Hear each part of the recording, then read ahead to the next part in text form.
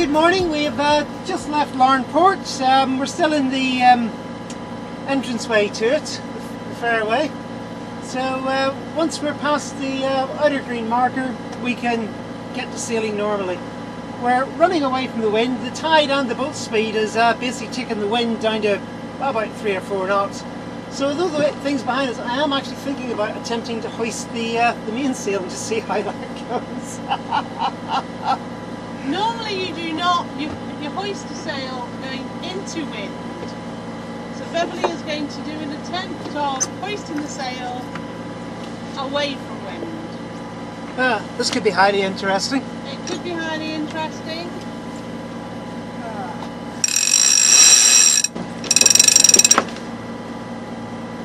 I don't think it's going to work. Because the first thing it did was to catch that button. Right, okay. So no, we'll do it the traditional way. Okie dokie, well you'll have to wait a bit then. Yeah. Well, if nothing else, we should see our failures, and that was what's commonly known as a bust. It was, wasn't it? I wonder, actually, there seems to be a dive of it. I'm going to give it another go. Oh, nearly. Well, the first one's through. The second one's nowhere near. Up. No, come on. Up. Hey. It's through now. Might get away with this. It would be better if you undid the forward reef. I have done. No, you haven't. Thank you. That's left Beverly's momentum In tatters. Well, it sort of worked. Definitely not as easy as doing it the other way around. I don't really recommend it. So we won't be trying that one again, but never mind. Well, I'm glad to report we're under sail. Hey! We both love that. We had a great time in the Secret Anchorage. We did a bit of filming for another series that we're doing. Don't know if that'll come off, but at least we've started. We also had a night out at East Antrim Boat Club. and we really enjoyed it, didn't we, Beverly? They were wonderful. They've actually, every time we've been in here and had any dealings with them, they've been very, very good to us. Yeah. So if you are ever in the Secret Anchorage, they are open Saturday nights. Not too sure exactly if they're open any other nights, but when we went on a Saturday night and they were open, weren't they, Bev? And there's a lot of dinghy racing and things that goes on there. When we were there, I saw lots of racing, so I think they're there fairly frequently. Yeah, they were certainly there on the Sunday doing dinghy racing, so it was really nice, and thank you very much, East Antrim Boat Club. So now, hopefully, we're on our way up to Scotland. Yep, exactly. First port of refuge, if it all goes horribly, horribly wrong, will be Glenarm. Yeah, but we hopefully won't be doing that.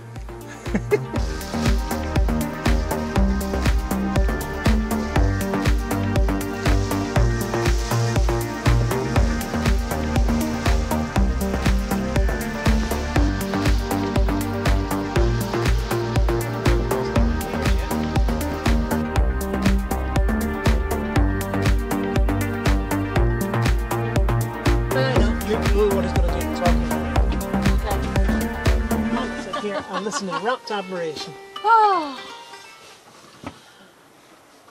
I'll be honest. I am currently... No, don't do that. No, I'm going to be honest. Oh, Lord. Because clearly we are sailing at the moment, but we actually did a motor sail today. Well, when the wind hit 4 knots, there was not much else you were going to do. True, but even when it did increase, I still motor sailed because we just wanted to get out of the North Channel as soon as possible. It's not my favourite piece of water by a long way. No, it's not. Yeah. But now we're out of the North Channel and... Scotland's over there. Exactly, and we've got the Mull over there and... the Inner Hebrides over there. And we've just passed the bottom of the Mull. Of Kintyre.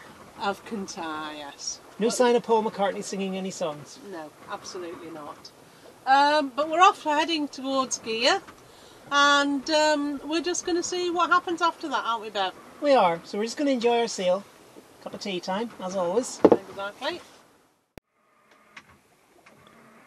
Well, we're doing some downwind sailing, and a rare animal has appeared off to starboard.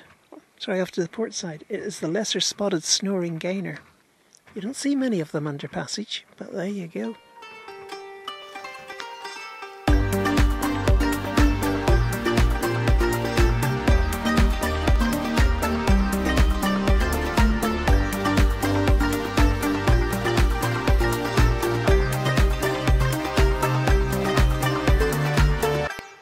Well, Beverly and I are back at Gigha, and I have to say it's been a lovely day today.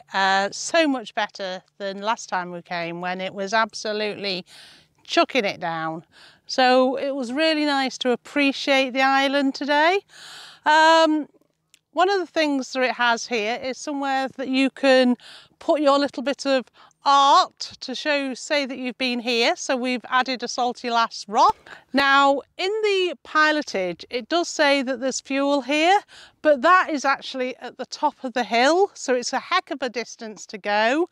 There also is supposed to be water, but again, although there is a large pipe, it's not going to be workable for water. So forget water and forget fuel here. Works for jerry cans. Works for jerry cans, but really other than that, I wouldn't try it myself.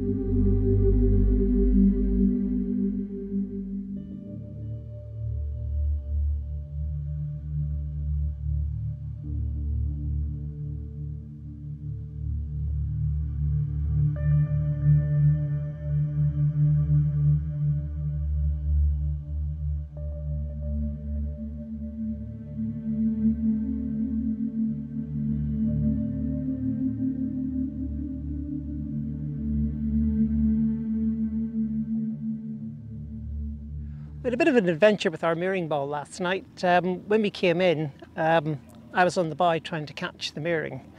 And the problem is this one does not have a pickup buoy. Some of them do. There's about 2 or 3 we've seen that got pickup buoys over that way. And the issue was that the hoop on top is not particularly big and it's quite loose. And when you hit it with the mirroring hook, it just falls over. And because of the construction of the buoy, because it has a recessed area, once it falls into that, it's very difficult to get it out with a modern boat hook.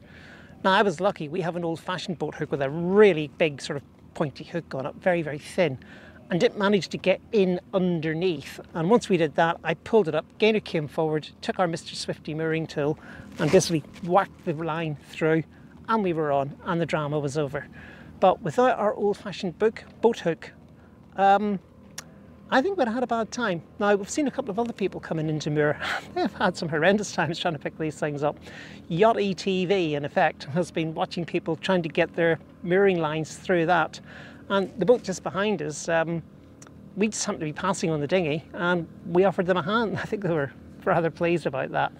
But we've seen a number of boats where the boats have just sort of stood off the mooring for a bit, dropped their dinghies, people have come forward and the dinghies taken the line and put them through, which is just a little bit silly.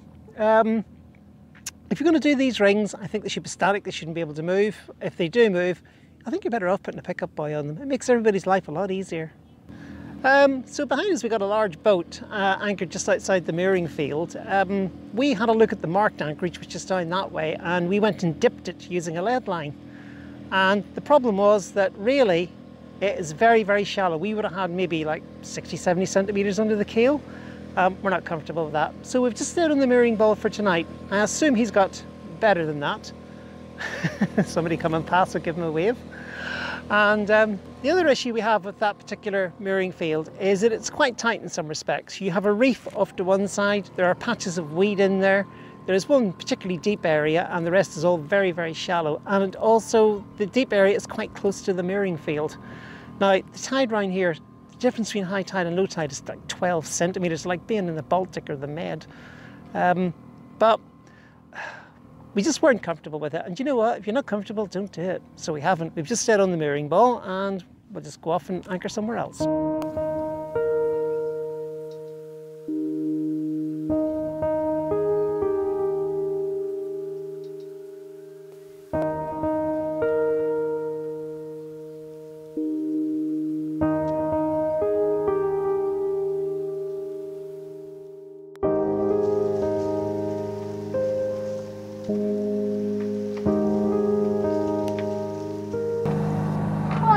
It's an absolutely cracking day today.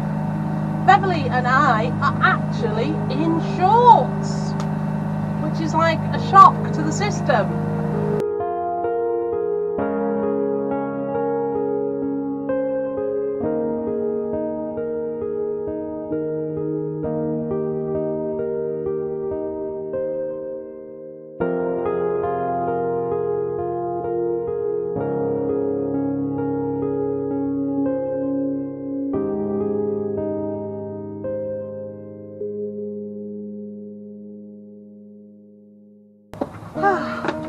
Well, we're just at the top of the island of Gigha, and we've managed to get to the part that I love the best.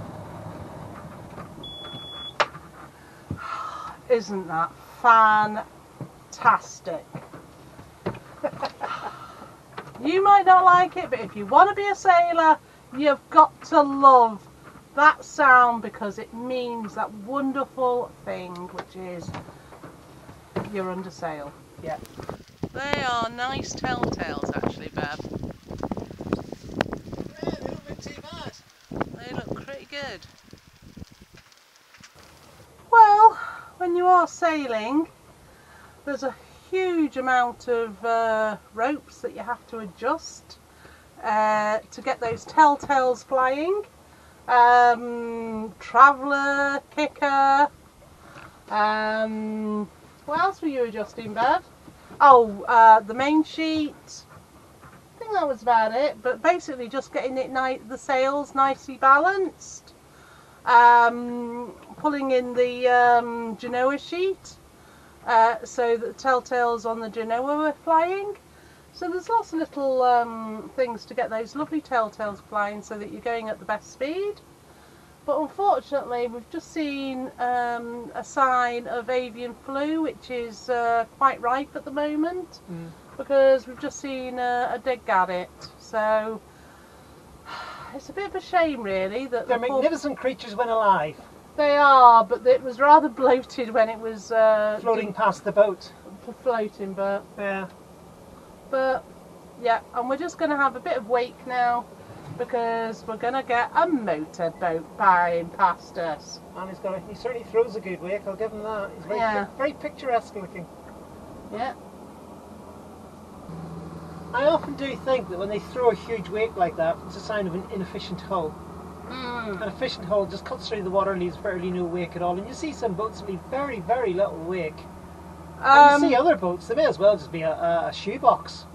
Oh yeah, I would agree with you there. You know, they're blind, they've got a very bluff bow and they shoulder the water to the side rather than cut through it. But yeah, I've got great hopes for more wind.